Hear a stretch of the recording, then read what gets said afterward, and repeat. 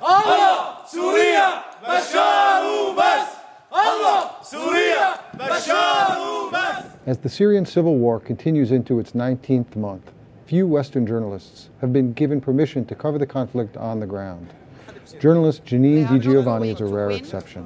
She was allowed 3 visits so far this year, and most recently was allowed to visit the city of Homs, where she captured footage of the devastated city. Janine, you've had the opportunity to now visit with Syrian soldiers who have been battling in this 19-month civil war. What's their morale? How are they feeling? I think that they're very positive. They're very gung-ho. They feel they are winning.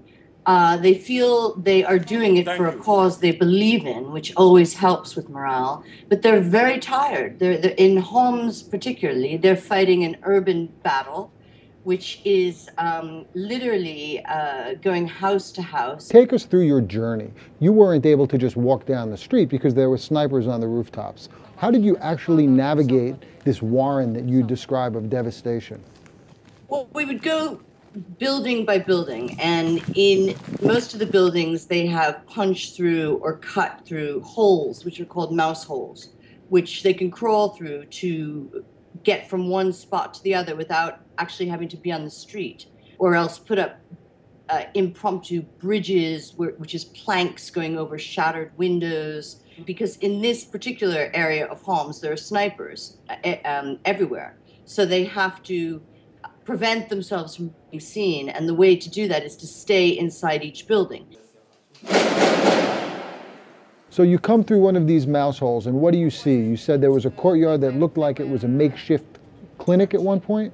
It looked like a makeshift clinic. I was with a government official, a Ministry of Information official, who told me that it had also been used as a place where the rebels had tortured government soldiers, and she showed me a rusted hook, which was hanging from the ceiling. Whether or not this is true or not, I have no way of proving. She also showed me what looked like a well, a kind of hole in the ground, where she said many bodies had been pulled up. When I asked how many, they didn't know.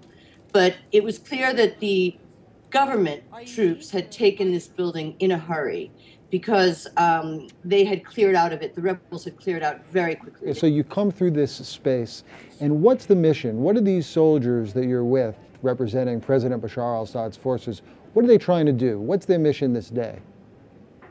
Well, they believe they're defending their country. I mean, when they began to sing for me, it was God and Syria. The Ministry of Information young woman who was with me was incredibly lenient. When soldiers wouldn't want to talk, she would say, tell her what it's like, tell her what it's really like. الأهالي والمدنيين يعني بس عم نتعرض بشكل دائم لإطلاق نار مكثف من الحارة من هون من جنب لإطلاق نار وقناصات وطلقات متفجرة مرعبة جدا يعني طبعا عم يوصلوا الأسلحة بشكل كبير يعني نتيجة المقاومة اللي عم نلاقيها نحن من المتمردين والمسلحين عم نلاقي مقاومة هائلة جدا يعني فهذا إثبات على إنه عندهم عم يوصلوا أسلحة. I think in many ways whenever you're fighting a guerrilla war, the rebels have the advantage. They're on their own territory. They know the ground very well. Remember that a lot of these guys I was with aren't from Homs. They're from Aleppo, they're from Damascus, they're from other parts of the country. And slowly, as one of the soldiers said to me, it's like a cat and mouse game. They hit back at us. They keep shooting at us. If it is a David and Goliath type war, then David is taunting Goliath, little by little wearing them down.